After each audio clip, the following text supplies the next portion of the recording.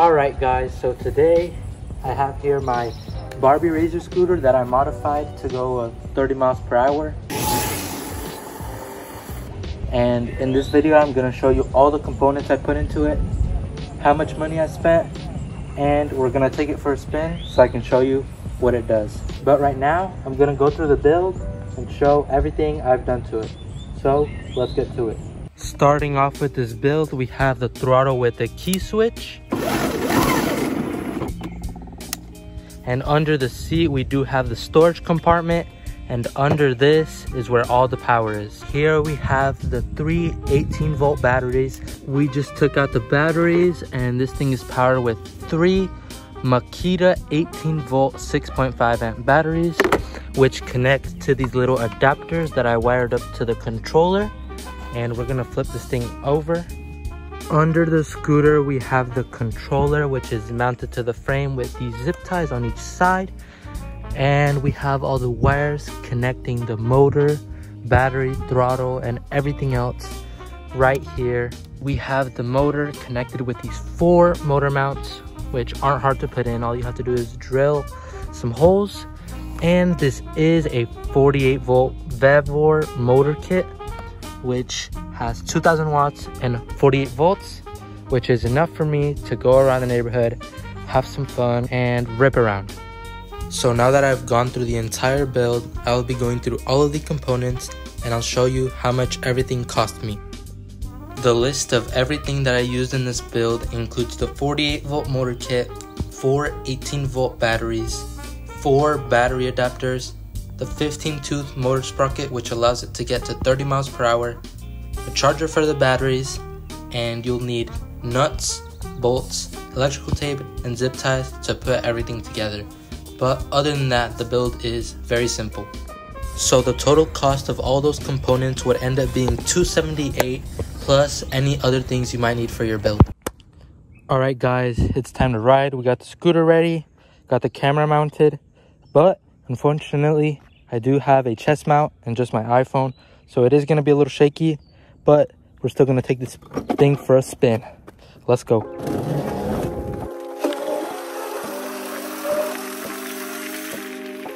So the scooter used to go 25 miles per hour until I changed the motor sprocket to a 15-tooth from 11-tooth, which now lets it go 30 miles per hour.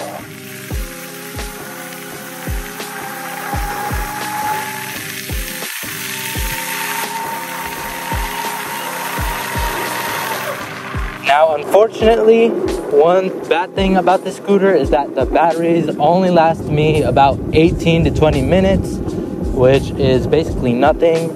But I did order a different set of batteries to put in this thing in case I need them. Instead of buying 3 drill batteries like I did, I'd instead go for buying a big lithium-ion battery that can make this thing last for maybe 40 minutes or however long it'll last.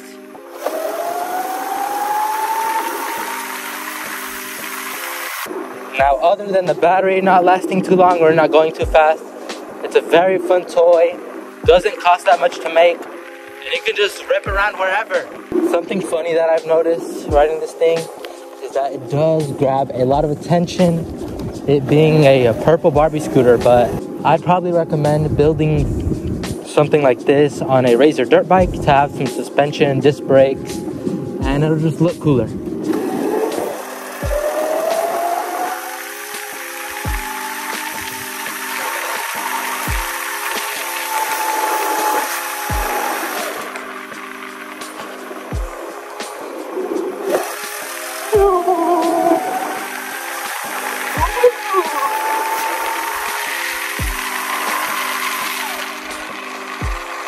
I've tested this thing on multiple speed apps and it always reads 30 miles per hour or a little more, depending if I'm going downhill. But on flats, it does go 30 miles per hour, which is pretty good for being a little kid's purple scooter.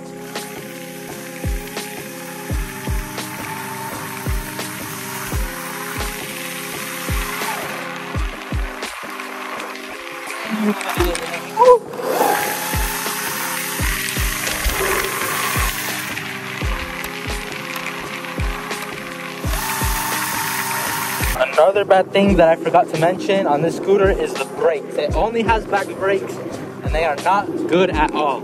If you hold them for too long, they warm up and they stop working for a little bit. So it's pretty unsafe, but luckily nothing's happened with me related to the brakes. Oh, this thing is a ripper.